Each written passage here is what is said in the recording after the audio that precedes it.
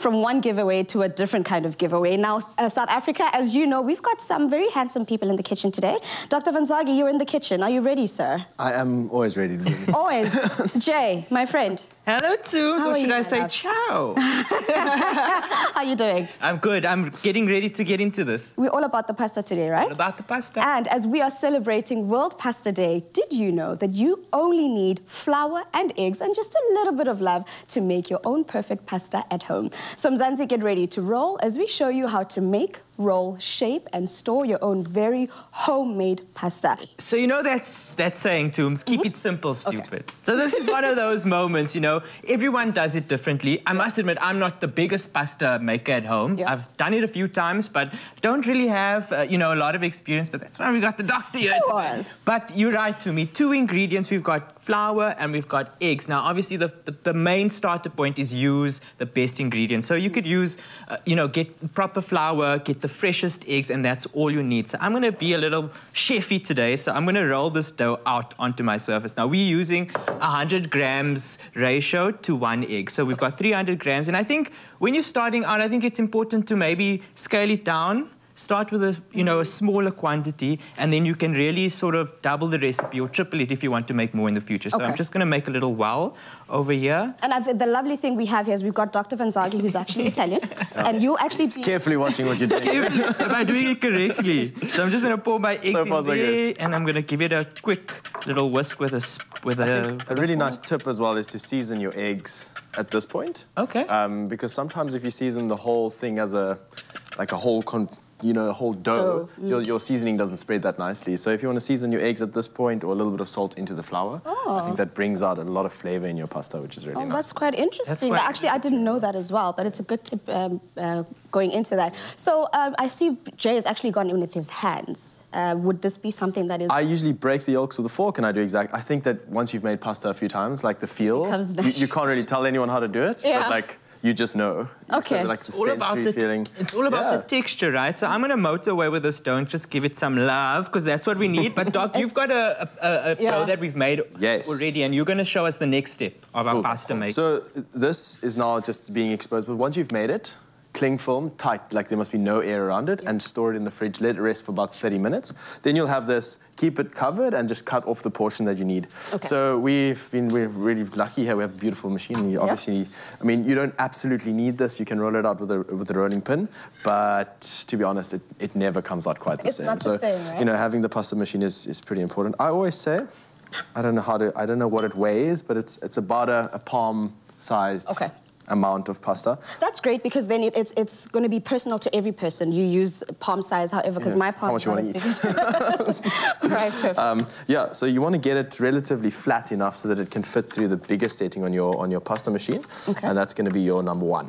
All right, so let's get it on there. That's number 1, working nicely. Always enough flour on the work surface. I always say, you know, the flour is going to dry out your dough a little bit, but you don't want it sticking to the machine. Right, and I also see that you've also floured the pasta machine as well. Absolutely. So you never wash this, you never put water onto the machine. You can always just put a little bit of flour onto the top. First roll, you go through. Right, let's just get that going.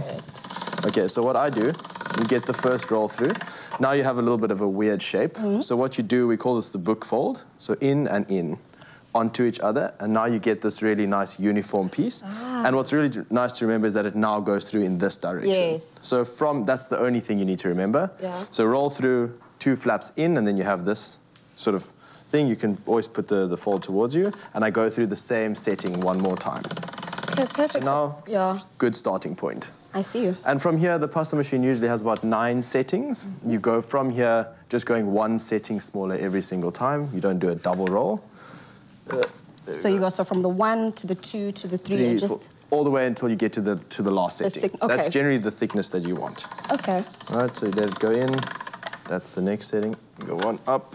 And I love that trick that you've just shown, Doc, because when I've made pasta, I just sort of... oblong piece. Yeah, it's like, you know, it's got cracked edges. You don't have that uniform, you know, shape. So that's actually quite a nice... And you get this weird, like, thing here, and then you don't know how to feed it in, where to start. It's a really nice tip to remember. So now, Doctor, I just want to go back to this one that we've had. So we've got some that we already made a little earlier, and we've flattened that out. How would we then use this? So we can obviously use this for if you want to do like a lasagna, because it's a nice flat sheet. Absolutely. But if we were to perhaps like make a tortellini or a ravioli, what would be the next step from this point? So again, you keep it on a floured surface until you have all your sheets ready.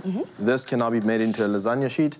This machine comes with other settings. You can see there's the spaghetti, there's the, all the shapes and sizes, and you just feed that through the machine and it would cut it into linguine or spaghetti or whatever you want. If you don't have that, you can roll it and cut it into spaghettis.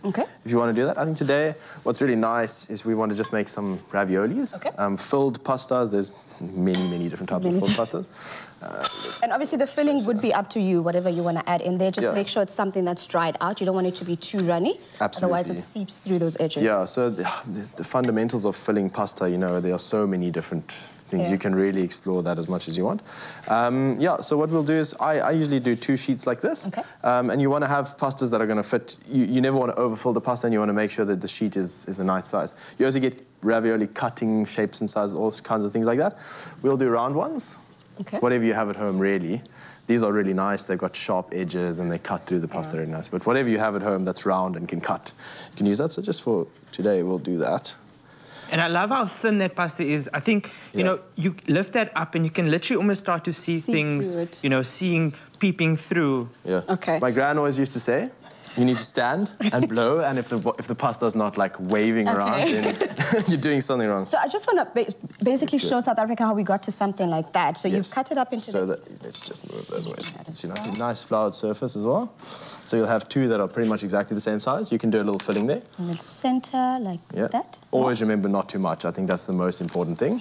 And then you have a little bowl of water. What I do is I just go around the edges, right? So you want this to stick. And you want to make sure that your ravioli is not going to just go open.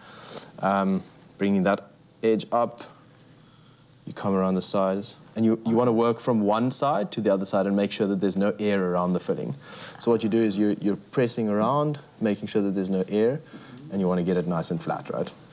Well, as you can see, South Africa, as much as this might seem like it's a lot of work, it is literally very simple. Easy. Once you've got the basics down, you can make a lot of different kinds of pastas. But we still have a lot more, to show you in terms of what pasta is all about. But to get the recipe details, go on to afternoonexpress.co.za. But do continue to watch because we've got so much more in store for you.